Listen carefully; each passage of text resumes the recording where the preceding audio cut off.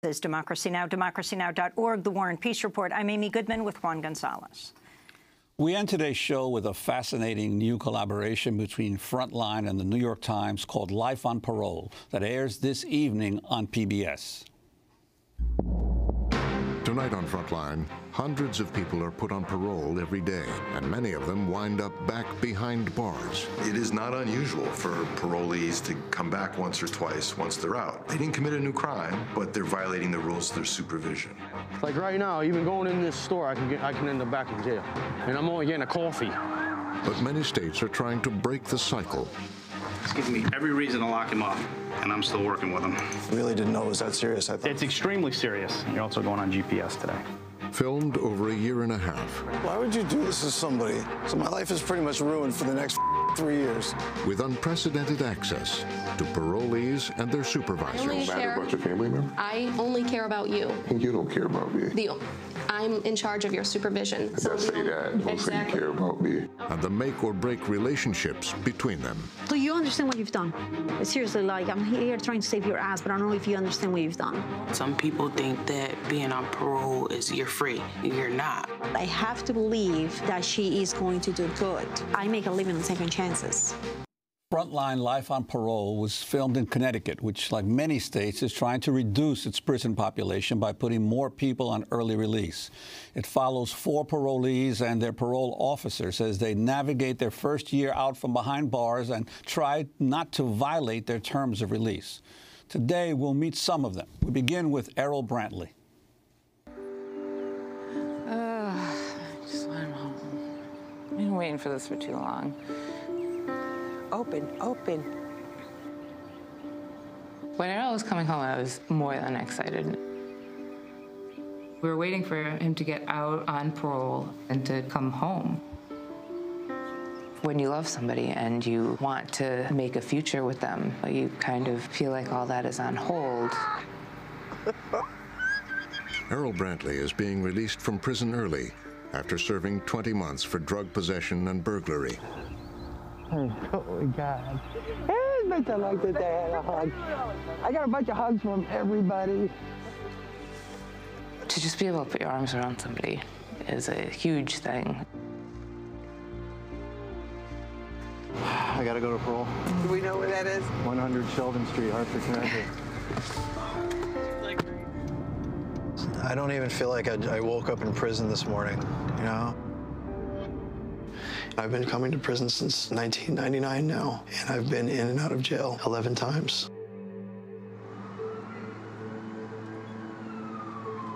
This time that I got out was the first time that I was on parole. Brantley? I was definitely frightened. I didn't know what to expect. Released from Carl Robinson, correct? Yes. Parole sentence with like a little less than 4 years. Errol's parole officer is Mark Paulich. He's been a parole officer for 18 years. So what was your crime over there? Burglary. Burglary? Yeah. Is that kind of your thing? Or? No, not at all. I was for drugs. All right, and drug of choice is? Heroin. Mr. Brantley, you can just read, had a long, long history of opiate addiction. And if you're in this business long enough, you know the chances are at some point it will rear its ugly head. So now he's on your watch. So you got to make sure you're dotting I's and crossing T's, that's for sure. So what we're going to do today is I'm going to have you review these conditions now. So what I need you to do is read everyone and make sure you understand each condition and then sign at the end. Among the conditions of his release, Errol will have to undergo mandatory drug testing, and he's barred from contact with prior victims, which includes his girlfriend, Catherine. I mean, is long-term planning with your mom at that address, or are you going to kind of look to get on your feet? No, I want to go back home. I don't live with my mom. I actually live with my girlfriend, That's Catherine. why I'm asking. But there was a problem at the jail. They said that she was a victim, and they took her off of my visiting list after like 17 months. Mm-hmm. Who's the person? Catherine Eaton. Well, was she a victim or not? No, she wasn't. What are they saying she was a victim of? Burglary. Did you ever burglarize your own house that she lived in? Did you ever... Yeah, I took my TV to the pawn shop. The Department of Corrections has a policy. When an offender is released, they can have no contact with previous crime victims or co-defendants. She called the police on him. She got him incarcerated and at least got him sober or cleaned up for a while, but she then created the situation in the department's eyes that she was a crime victim because he took her TV set. There's no staying overnight there. There's no nothing. Yes. Yeah, following you out. Errol leaves and goes straight home with Catherine, violating the terms of his parole on his very first day. I just wanted to stay close to the people that I loved and feel protected. And I understand that parole, that they have to do what they have to do. But I was happy. I was home. That's all I have up here. That's all I need. Yeah, welcome home, absolutely. It's a good place to be. Been trying to get here for a long time. That's Errol Brantley, one of the parolees featured in Life on Parole, a documentary by Frontline with the New York Times. It airs tonight at 10 p.m. local time and PBS stations around the country. You can also watch it online. For more, we're joined by Matthew O'Neill, who's the film's director, and by Shyla Dewan, the national criminal justice editor for the New York Times. Her related report on Errol is headlined, "She's His Rock. His parole officer won't let him see her." It's up now. In fact, it was the cover story of the Monday New York Times, or the top of the fold story. Quite an amazing front page, then full page spread, Shyla. This incredible dilemma for Errol, who comes out of jail, and he is not allowed to see his girlfriend, Catherine Eaton. If you can explain this further from what we watched and also in this piece. Sure. I mean, he was actually told at his parole hearing, we won't list Catherine Eaton as one of your victims. The plan was for him to go back to living with her as he had been before he went to jail. And all of a sudden, they get told, you know what, she's a victim, she's showing up in the records, someone's going over the records, you can't do it, we're not gonna approve this plan.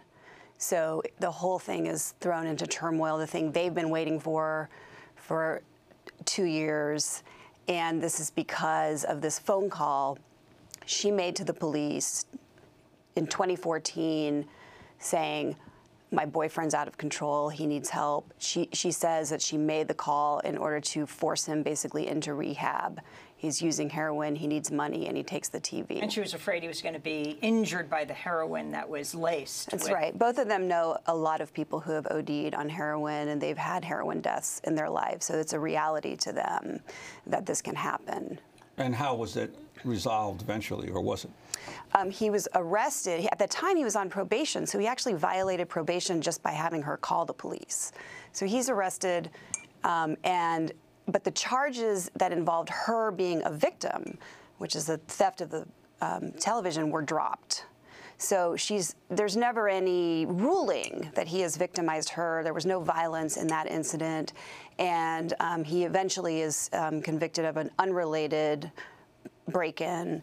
And so that's what he is now on parole for. And so it goes to this larger story of the state controlling. I mean, I'm sure all studies show when you go home to a solid home life, it's going to increase your chance that you won't return. You won't be a recidivist.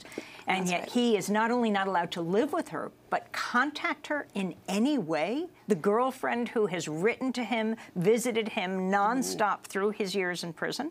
And you see a lot of these policies in criminal justice. I mean, just the fact that they make phone calls so expensive, or video calls, any kind of contact with prisoners so difficult, undermines this idea that strong family relationships are really the motivator to keep people from getting in trouble again.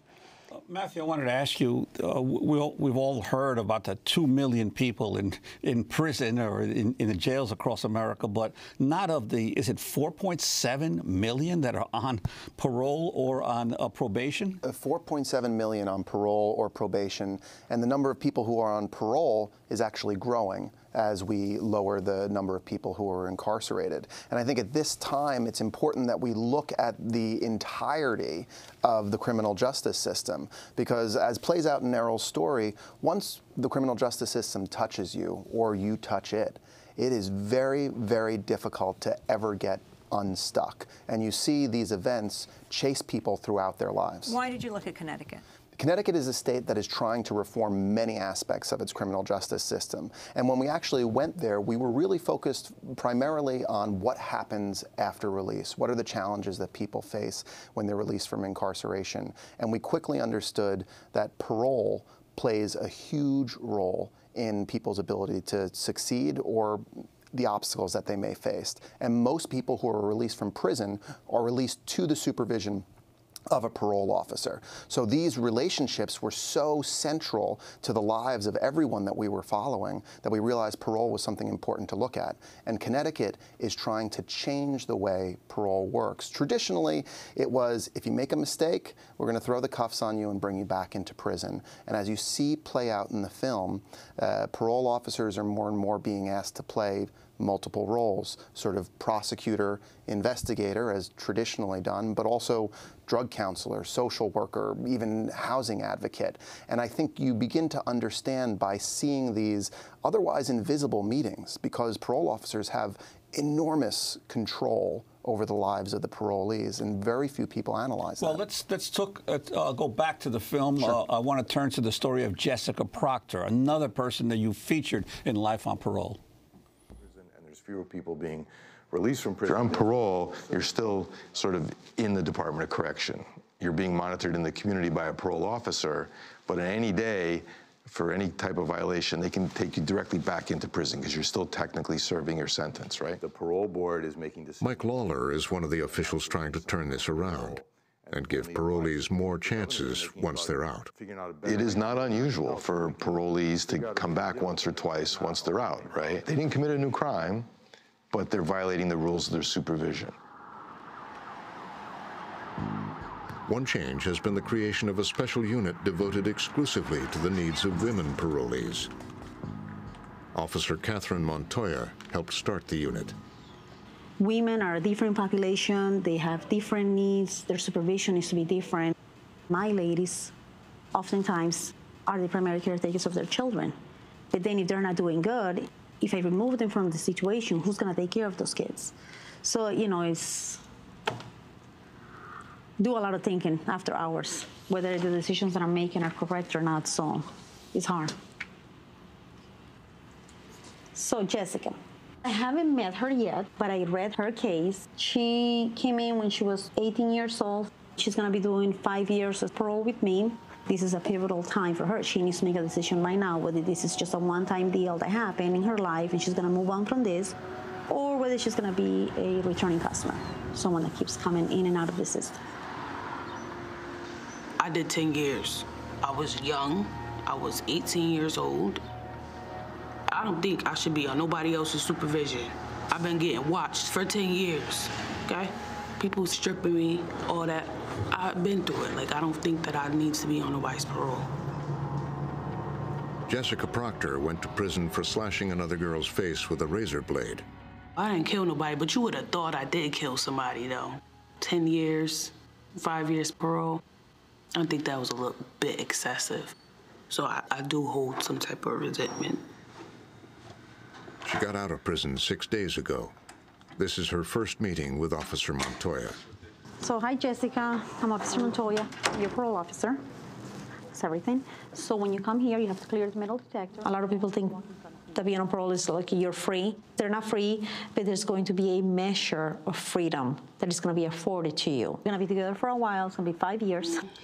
We might not see eye to eye every single time, but the point is that we have to work together. And the better you and I get along, the chances are your supervision is going to be successful.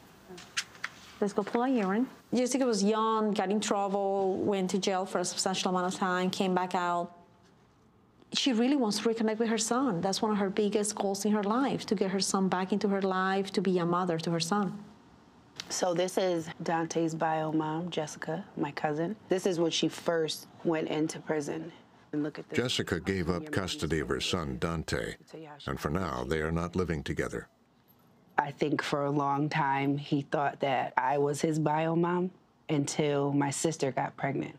And he said, I was in your stomach like that. And I was like, no, Pop. No, Papa, you weren't in my stomach. You were in Mommy Jessica's stomach. And then from then on, I would just tell him that you're different than most kids, because most people only have one mom, and you have 3 moms. When I was growing up, the only thing I really knew was, like, she was locked up. And I'm like, she's locked up. So when is she coming out? When can I see her? Reconnecting with family is so difficult. Reunification with their kids. I always advocate for family counseling, for not only for the offender, but for as a family, everyone together, because there's a lot of hurt feelings, there's a lot of anger, and people don't have a lot of skills to be able to maintain a situation like that, so they'll go back to their behaviors, you know, which is like drinking or drug use. So that was Jessica Proctor.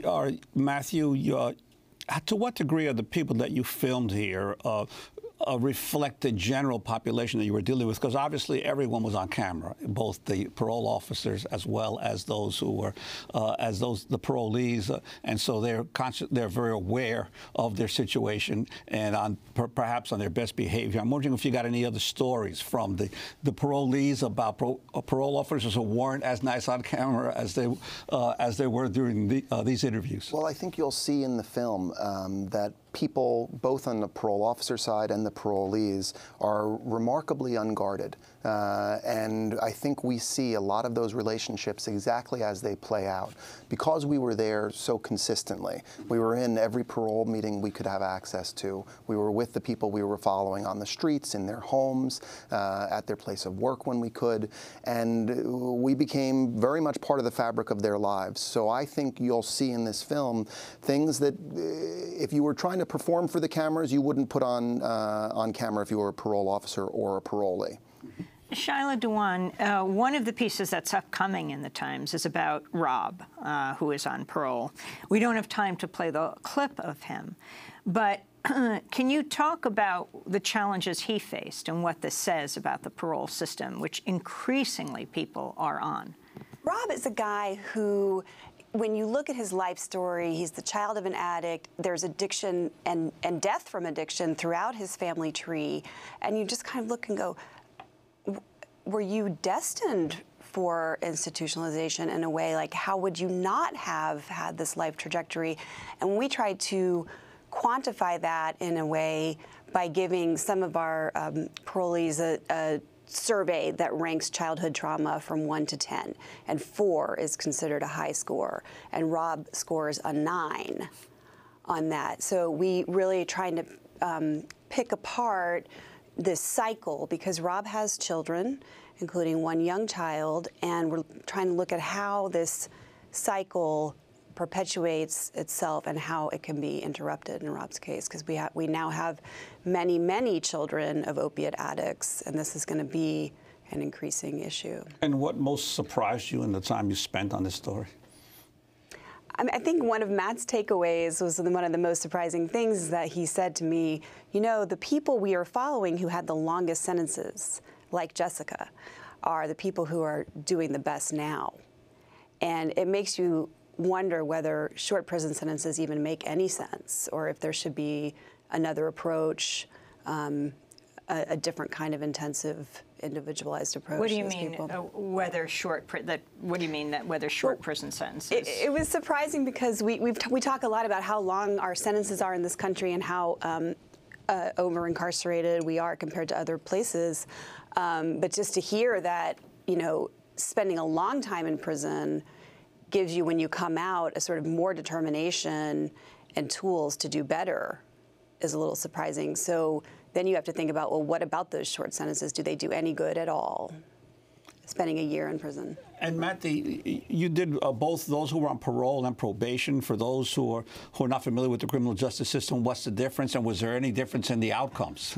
Well, there's when you talk about the criminal justice system, it's very hard to make generalizations, because in the United States we're really talking about, and I'm stealing one of Shyla's lines here, 50 different criminal justice systems, because each state is complicated, and the way they run parole and the way they run probation are very, very different. In our particular group, generally, the probationers did not come back as frequently, because a parole officer can remand you, take you back into prison directly, whereas a probation officer will issue a warrant for your arrest if you're in violation. Parole is generally stricter and probation is generally looser.